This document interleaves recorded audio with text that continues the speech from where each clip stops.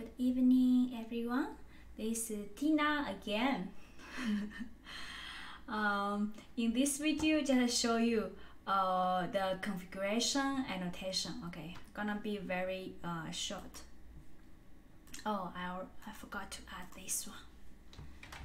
Configuration annotation. Okay, so in Spring 2.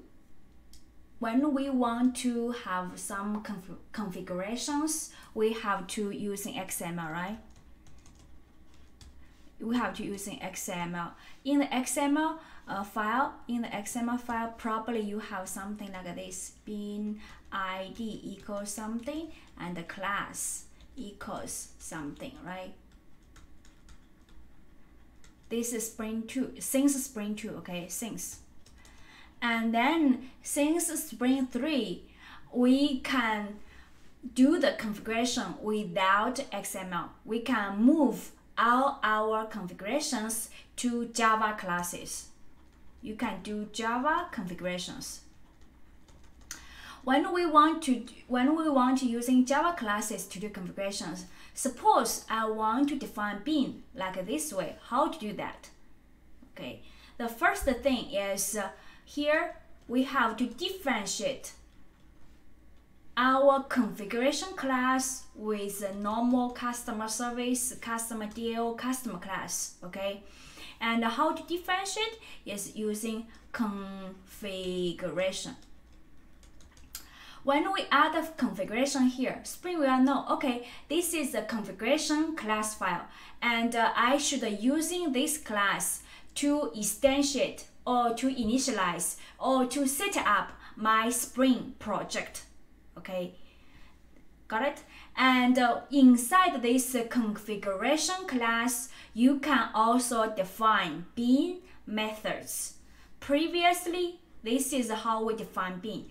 In Java class, we using method to define a bin. Suppose this one is called a customer service. Okay, and dot customer service.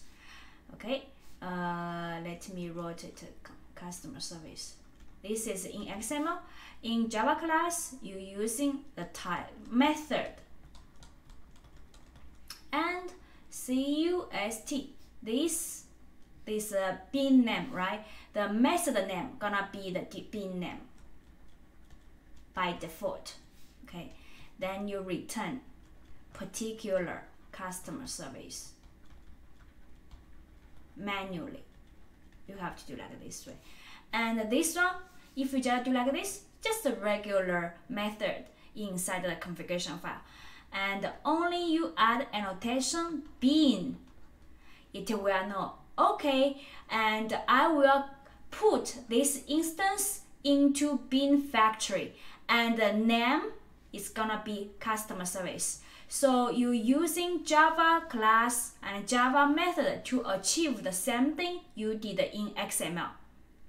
And the bin is to define the bin, and the configuration is tell Spring. Okay, inside of this class, first this is my configuration file. Okay, using this file to do the Spring project setup, and I might have bins defined in this class. Okay, so that's a usage of the configuration annotation. Okay, so that's it for this video. Thank you for watching and have a good weekend. Bye bye.